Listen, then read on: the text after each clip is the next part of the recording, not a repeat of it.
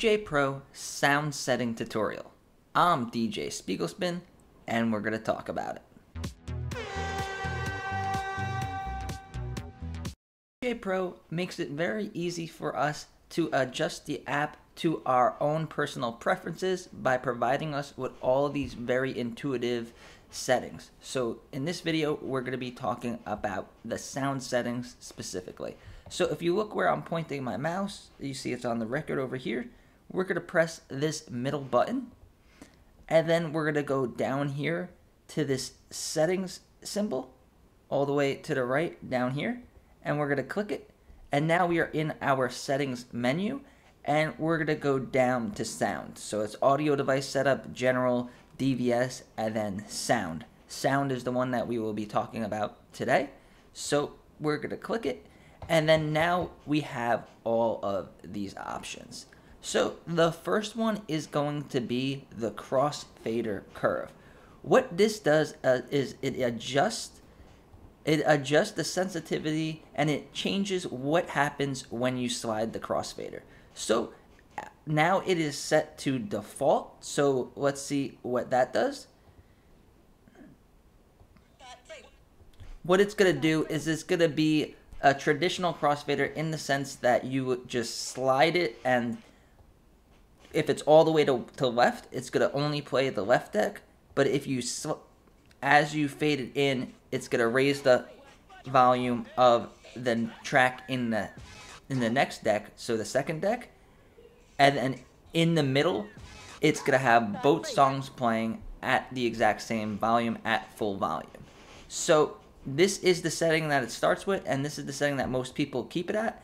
And it just makes sense. That's the way it works. But if you want to do different things like scratches and different genre, mixing different genres such as hip-hop and other genres like that, then you might want to adjust this crossfader curve. And some more high-end controllers and CDJs and mixers will have this setting right on the mixer. So look out for that if you have one of those devices. But let's go back over, and then we're going to adjust. So default is just a simple slider, but now let's put it on cut and see what happens. So we got the scratch track playing on the right deck, and then we got nothing on the left deck. So let's move the crossfader slightly. And as soon as you move it, it's on full volume. So this is good for doing scratches such as the chirp scratch.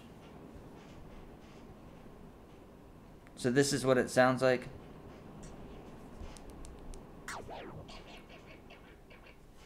And then now if we want to do the chirp scratch,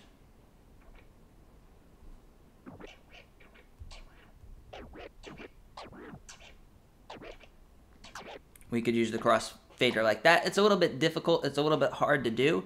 If I was going to do the chirp scratch with this app, instead of adjusting the crossfader curve, all you have to do is move the crossfader to the left, set it back onto normal, back to default, and now you just hold your finger in the middle, and when you let go, it'll snap back. So have the crossfader set to off, and then hold your finger here, and you could do the chirp scratch.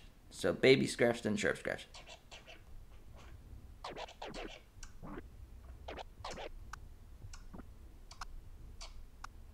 And you could hear the chirp like that. So I don't suggest changing the crossfader curve, but if that's something you're used to doing and you're used to doing it on other apps, then go ahead, it is there for you.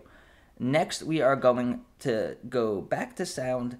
The next one is EQ type. So we could have classic or isolator.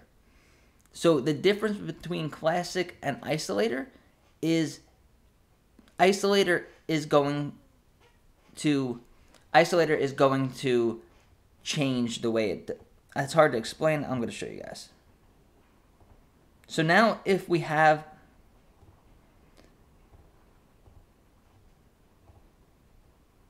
it on classic and we turn down all of the EQs, let me just get a sample track for you guys.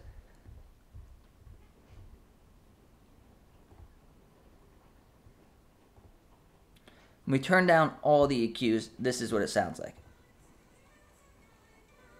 You still hear some of the music, so it doesn't completely get rid of the song.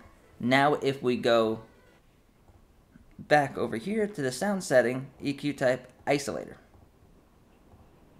You see, no sound is coming out at all in isolator. And then if we go over here, put it back on to classic, you still hear some of the music. So if your mixing style is you want to start a track with no sound at all and then gradually mix it in, you could use isolator for that. So this is what happens as we gradually raise these.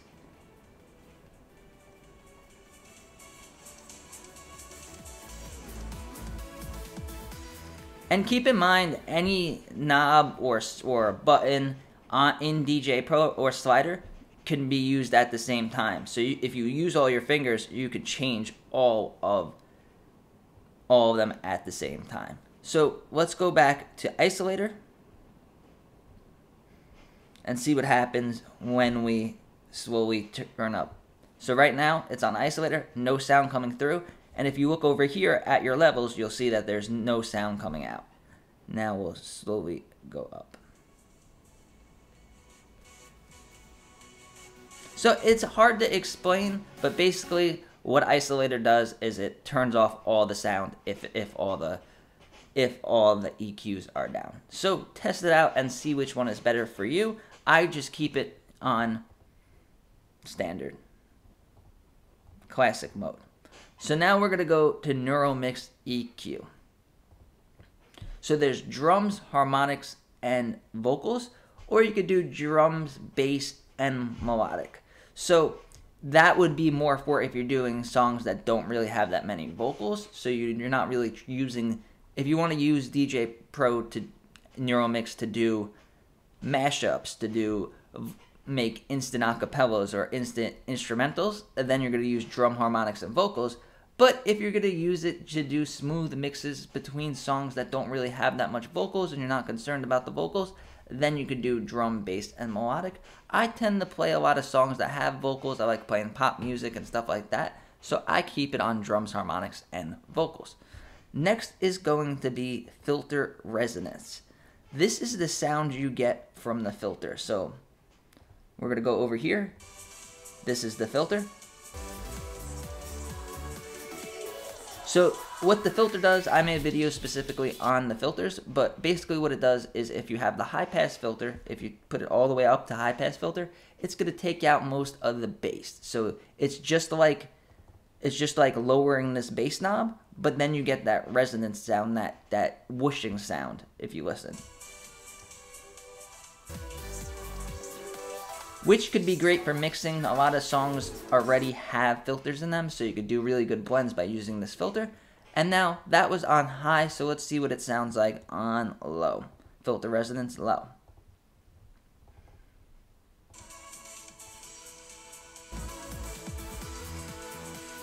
So you still get that resonance sound, you still get that whooshing sound, but it's much lower. So if you want to just use the filter as an alternative bass knob, then I would suggest keeping it at low. If you like having that whooshing sound and that effect going, then keep it on high like I do. So I am going to keep that on high.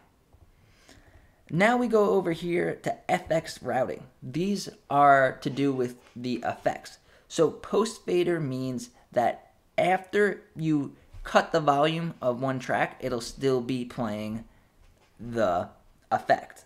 So we're going to go over here to effect, and the best example for this one is to use an echo. So we're just going the regular echo, and now we're going to put the echo on, and then we're going to cut the volume slider here. So echo on, volume slider down.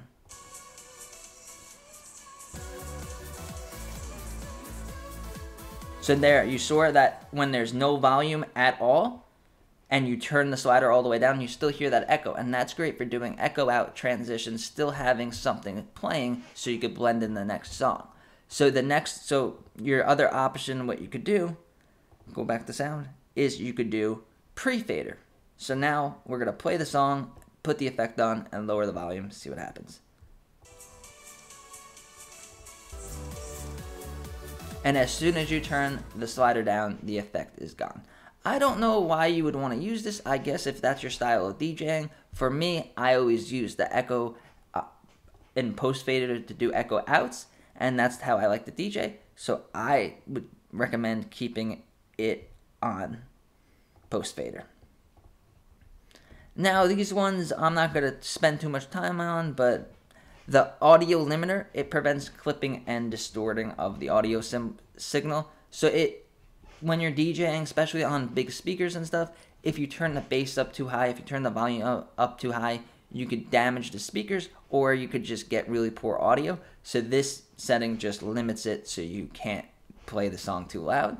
And the next one is auto gain. This one is very important because if you look over here, if we go to our EQ, so you press this EQ button here. Well, you don't even have to press it. This is our gain. The smallest button, most overlooked knob in the app. They didn't design the app for you to adjust the gain. A lot of old school DJs or people that have been DJing on CDJs and records and stuff like that are used to having their EQs being bass, mids, highs, and then gains, the regular same size knobs. DJ Pro has one of the best auto gains, so I would 100% suggest just keeping it on auto gain. You got enough stuff to worry about. Just don't worry about the gain. It does a great job of adjusting the gain. And what the gain does, it's not a volumes knob. What it does is it raises the frequency of the song, and it could make the song a little bit distorted, but some songs are recorded at different volumes. So during your DJ set, you want to have a consistency of your volumes. So DJs would traditionally adjust the gains of each track to do this, but the app does it for us. If you look over here, when you load up a track, if you saw that, look down there, it's hard to see, but down there, it's going to adjust the gain. See how it raised the gain, it lowered the gain. It is one of the best apps at doing this. That's one of the best features that it has, so I definitely suggest using it. And then the next one is output headroom. It just reduces output levels to avoid clipping again. Another thing to protect your speakers and protect your set from having poor quality audio. And then this one is very important too. Auto select pre-queuing. So if you look over here, well actually, let's go to Pro mode. You actually have to plug in your controller to see this, I believe, because there is no section for headphone. But what it does is when you're using a controller, like this controller here, you see these headphone symbols, they're going to light up. So when the crossfader is on one side, the headphones are going to be on the other side. So this crossfader is playing this deck, so music is going out of this deck, is playing live, but this one is not. So it automatically knows to switch the headphones. So which track you're going to be listening to on the headphones for pre-queuing. So having it automatically do that with controllers like this that don't have that many buttons or sliders, you could use these headphone buttons as effect buttons and use them for other features, so you could get more out of a small controller. So I definitely suggest using this feature. It automatically starts with it selected, so I would suggest just keeping it. So let me know in the comments how you use the sound settings, if you agree with me, if you don't, if you have any specific questions about anything with DJ Pro or DJ on the iPad, feel free to ask. And I make DJ videos every day, so subscribe to the channel. Thank you.